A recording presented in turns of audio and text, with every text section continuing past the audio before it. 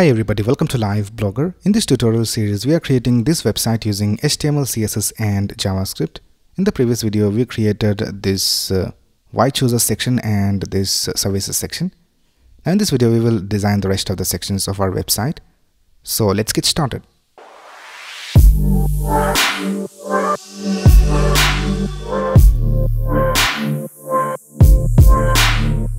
Right here, I'm in the source code of our website, and let's go to the index.html file. And let's start by creating this our latest articles section. So here, let's go ahead and create a container division. And in that, we'll create a section with an ID of blog. Now in this, the first thing we need to have is the heading and the subheading. Now for this heading and subheading, we have a fixed width that we see over here. So if you go back to the CSS and if you take a look at the heading container, let's search for heading container. And here we can see that for heading containers inside the sections, we have a max width of 500 pixels. So let's add a division with the class of heading container. And in this, we will add the heading and the subheading. So I'll just copy this. And let's create an H2 and paste it over here. And here, let's create a paragraph. Let's copy this text and let's paste it over here. Now the next thing we need to do is we need to create these different blog cards. Now these are almost the same as these cards over here. We just need to add the labels below this heading over here for the blogs. So what we can do is we can use the same classes that we used over here. So if you go back to our HTML and if you go to the services section, here we can see that we have created this division with the class of services container, and in that we have the service division. So I'll just go ahead and copy this services container from here,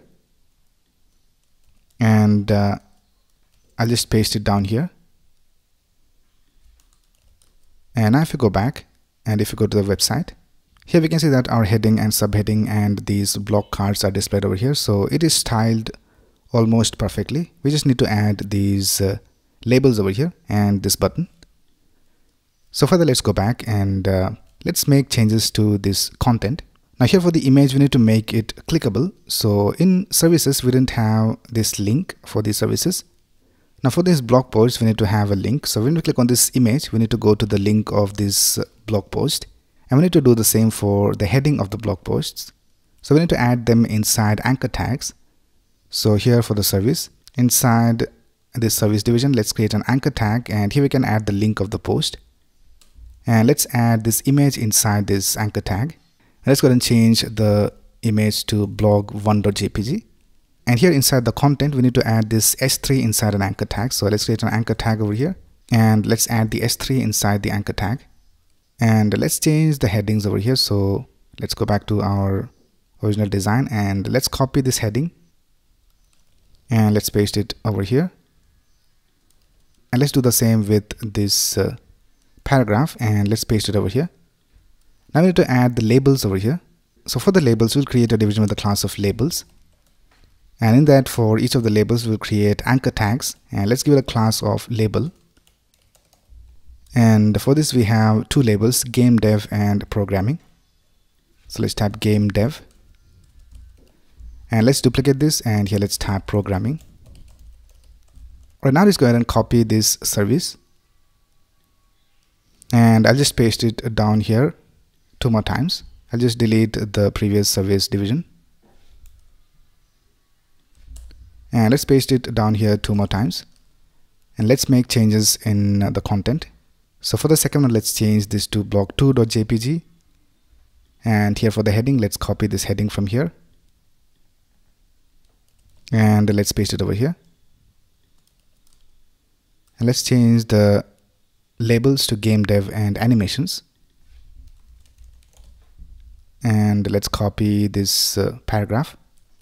And let's paste it over here. And let's do the same for the third blog. So here, let's change this to blog3.jpg. And let's copy this heading. And I'll just paste it over here. And we need to have the labels as networking and advanced.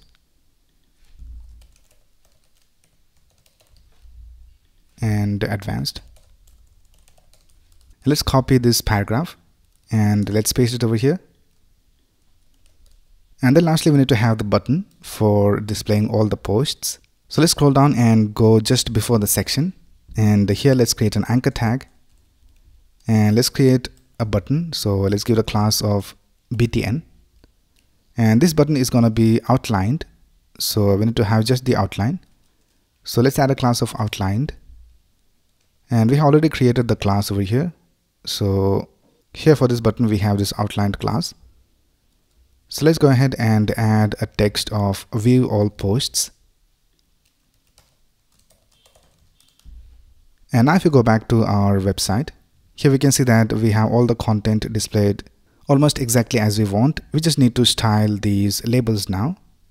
So let's do that. Let's go back and let's go to the style.css file and let's create a comment called blog section. And let's style the labels. For the labels, we have this class of label and it is inside the labels division. So let's go ahead and type blog labels A. So we are targeting all the anchor tags inside the labels. And let's set the color to light color. And let's set the font weight to 500. And let's set the font size to 11 pixels. Let's set the text transform to uppercase and a letter spacing of 2 pixels.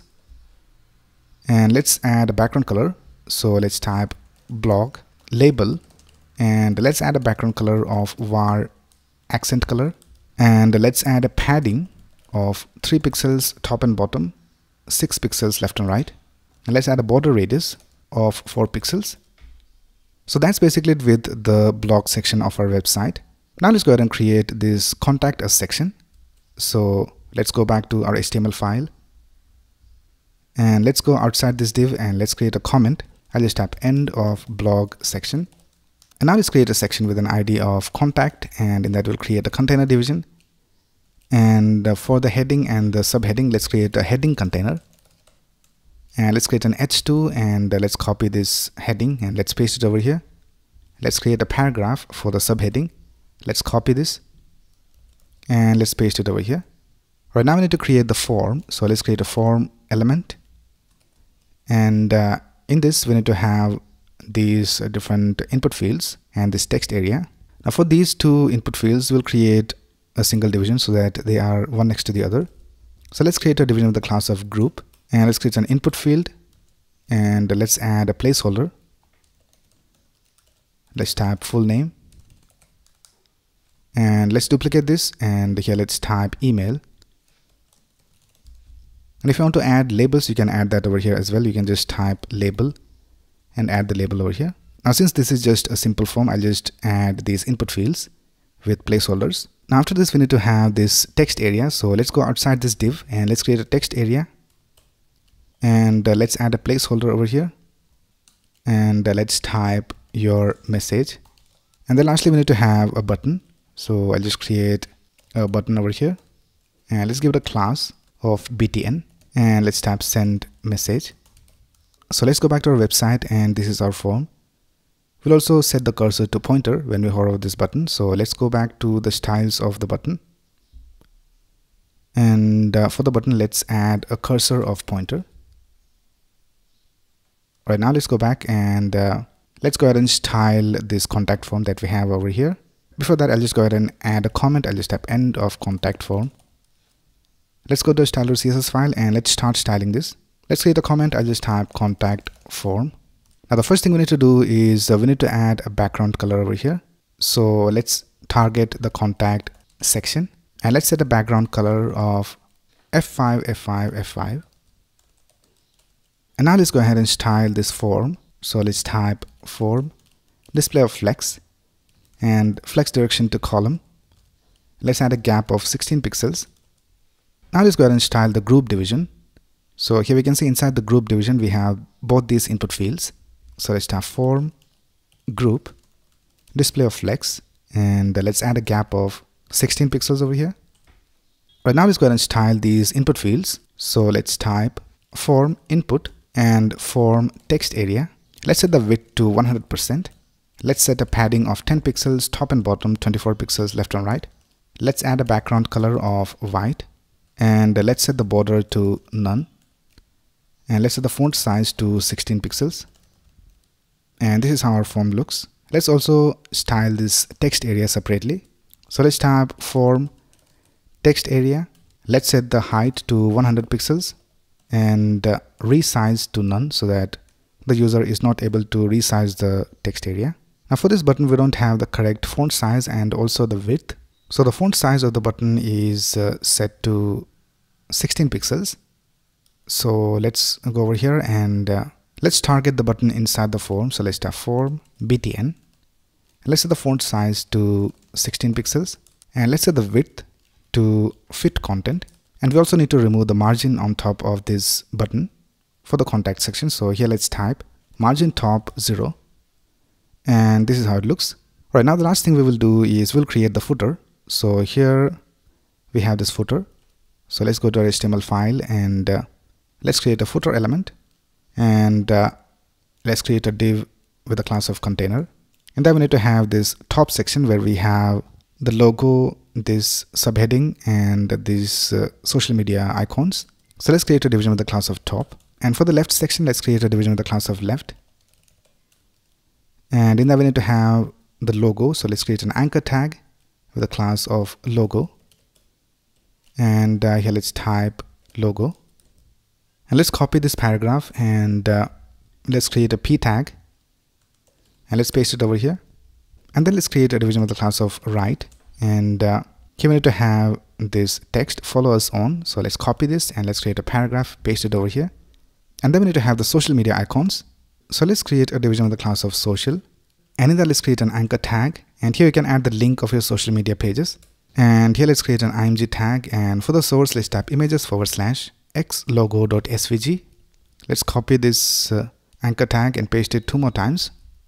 And for the second logo, we need to have Instagram and then we need to have dribble. And then let's go outside the top division. And here, let's create a division with the class of copyright. And let's add the text over here. So I'll just copy this and let's paste it over here. So that's it with the HTML of our footer. Now let's go to style.css file and let's style it. Let's add a comment called footer. And right now this is how our footer looks. So the first thing we will do is we will change the size of these icons. So let's tap footer, social, img, and let's set the width to 30 pixels. And we need to have this hover effect for these icons. So for that, let's go ahead and type footer, social, img :hover. And let's tap transform, scale of 1.2. And let's add a smooth transition. I'll just tap transition of all 300 milliseconds ease. So now we can see that we have this hover effect. Now let's go ahead and add a dark background color for this footer. So let's tap footer and let's tap background. Let's tap var dark color. Let's set the color of all the text to white. And let's add a padding of 60 pixels. And for left and right, let's type 32 pixels. Let's also change the color of this logo. So let's tap footer A for the anchor tag and let's tap color of light color. Let's also change this to light color. Now we need to have these social media icons one next to the other. So let's target the social division. I'll just tap footer, social, and let's set the display to flex. Let's add a gap of 32 pixels and let's set the margin top to 24 pixels. Now we need to have these two divisions one next to the other. So let's target the container, which is this division with the class of top. And let's set the display to flex. So let's tap footer, top, display of flex. Let's tap justify content space between. And now we can see that they are aligned to the left and to the right. Now for the logo inside the footer, let's set the font size to be a little bit higher. So I'll just go ahead and target the logo. So I'll just tap footer, logo, and let's set the font size to 20 pixels. Let's try 24 pixels. And then lastly, let's also style this copyright division. So let's tap footer, copyright, and let's set the color to RGBA 255, 255, 255, and for the opacity, let's type 0.5. And with that, we have styled the footer of our website. So that's basically it for this video. If you have any doubts, you can ask in the comments below. And if you like this video, please click on the like button and subscribe to this channel to get the latest video updates. Thanks a lot for watching. Have a nice day.